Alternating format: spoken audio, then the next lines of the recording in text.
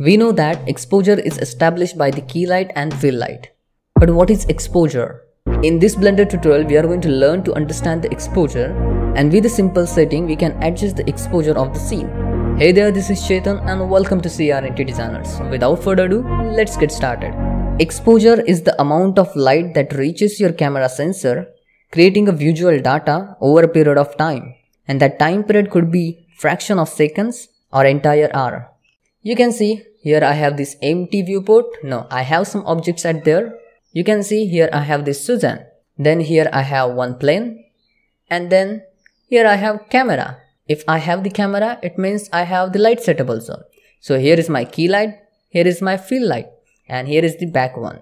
Okay, now if I switch to the camera view, then go to the render tab and you can see the render at there. Here I have used the center composition and my camera is in the front direction. And you can see the lighting setup at here.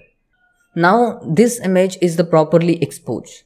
And you can see here I am getting the brighter part and here it is a little bit of darker part because of the key light, and that key light creates these shadows.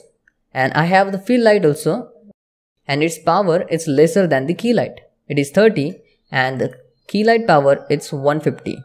And as well as I have the backlight which is here and its power is also 30. And I'm getting this good looking render. Exposure is the made of 3 different data settings: shutter speed, aperture and ISO. In a Blender, we use this digital camera, we just get aperture. If you select your camera and if you go here, then you can see we are getting this aperture, which is good for the depth of field, this f-stop value. But we are not getting ISO and shutter speed.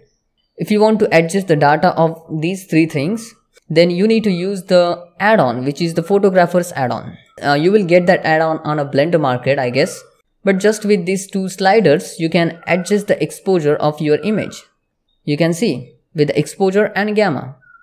Now, this image is properly exposed. Just go here to the render properties and then color management, and here you will get this exposure slider and gamma slider. You can use this to adjust the exposure of your image, as well as you can use this gamma slider. This exposure slider will help you to increase or decrease the brightness, or means to expose your image. And this gamma slider also will help you to adjust the gamma value of your image. It means the intensity of the darker part. If I decrease this gamma value completely, I will get complete dark. Even though I increase the exposure, then also you can see the look I am getting at here. Just because I have decreased the gamma value completely. And if I increase the gamma value right now, you can see everything is way brighter. So that's why you need to give the proper values here. One more thing is there, with the exposure slider, you don't need to adjust the intensity of the lighting setup. If the intensity of your light is little bit less and you want a brighter look for your entire scene, then you can use this exposure slider to adjust the exposure of your render. So this is also helpful. While adjusting the exposure, you need to understand few things. First, overexpose leads to overexpose highlights and faded looking image.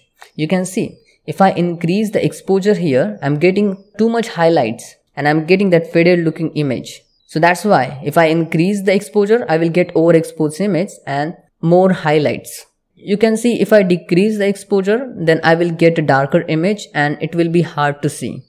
You can also adjust the exposure in a post-production using the compositing softwares as like a Photoshop. But you need to understand that overexposed image contains less data, which means there is less room to make changes. So this is about the exposure which you can use in Blender to create good renders. So that's it for today. Thanks for watching. If you like this tutorial, then hit that like button and subscribe our YouTube channel.